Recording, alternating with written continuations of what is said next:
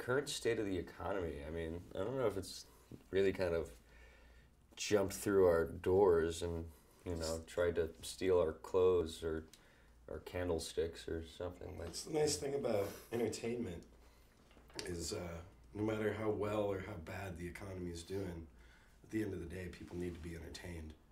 More they so. have to.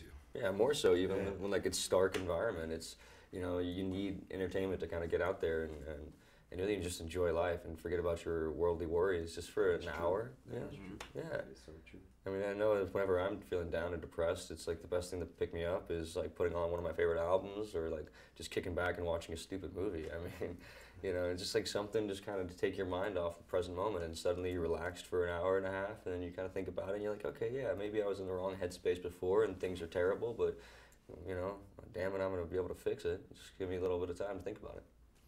Big responsibility. Of the artist. Big responsibility.